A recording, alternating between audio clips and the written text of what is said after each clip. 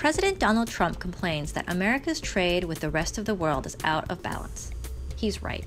For decades, the US has consistently run trade deficits with the rest of the world, and especially with China, Japan, and Germany.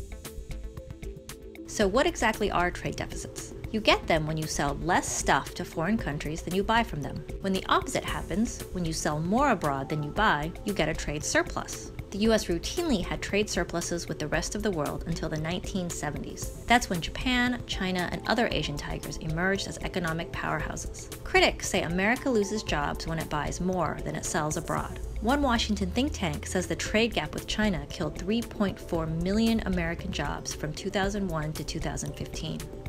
And a trade deficit drags down the economy. In 2015, for example, the trade deficit cut American economic growth by more than 1/5. But trade deficits aren't all bad. People buy foreign goods because they're cheaper or better. Think Belgian chocolates, German luxury cars, and inexpensive electronics from China.